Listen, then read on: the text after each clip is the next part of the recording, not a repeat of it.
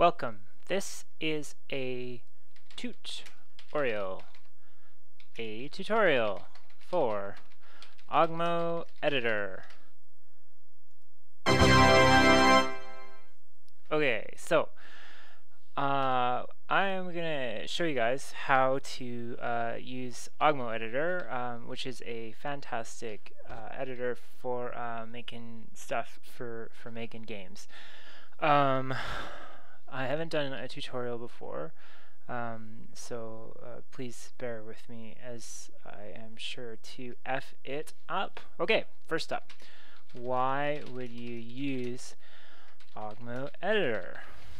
Okay, you don't want to use it for don't use it for everything, right? There are some types of games you don't want to use it for, so it's not an ultimate tool that's gonna give you a back rub when you're feeling down, but it works very well for any type of 2D grid based game. So tiles, 2D, use it, man.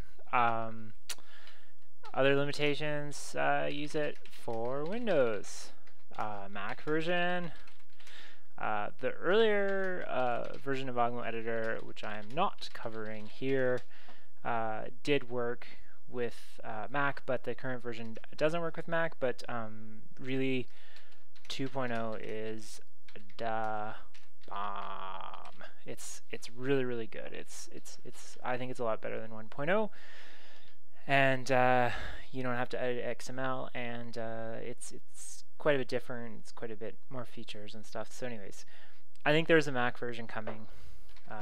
Mac version coming in future. Okay, download it. It from ogmoeditor.com. Okay, I'll leave that up there. I'll show you guys what the website looks like. Website looks like that. ogmoeditor.com. Introducing OGMO. So you just go here, you download it, you're good. Okay, so OGMO is made by Matt Thorson, who is a handsome guy that lives in Vancouver. And if you keep watching this video, I will give you all of his personal information so that you can go visit him and just see what he's like, because he's a really nice guy. And I want to make sure to get his home address and phone number out there on the internet for everyone. So, okay, first things first. When you start OGMO Editor, it looks kind of like this. There's the news for you, which is great. If you have any recent projects, which I don't normally use it on this computer, I normally use it on my netbook. It'll show you your recent projects, so you just click there to open it.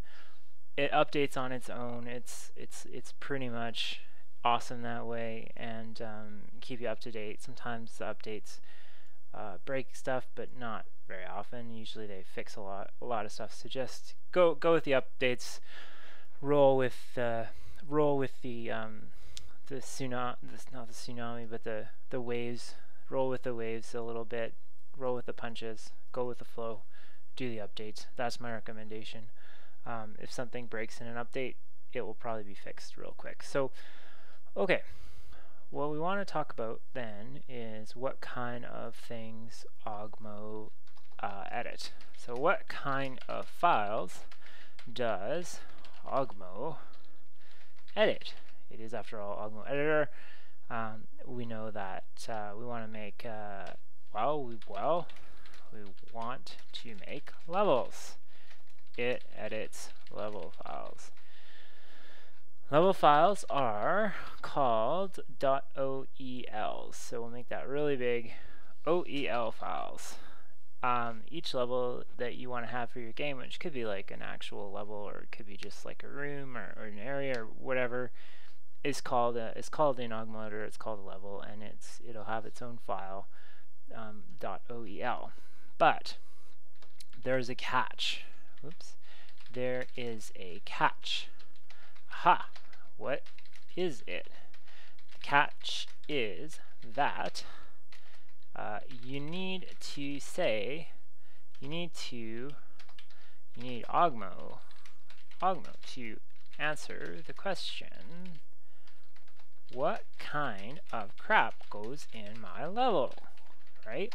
So in other words, what kind of stuff, like what kind of enemies do you have? What tiles do you want to use to draw your levels? What kind of doors are there going to be? How big is the level? How big can it be? Should it always be one size? All that kind of stuff. So in order to get there, in order to let OGMO know what kind of things you want to edit, you need to make a project file.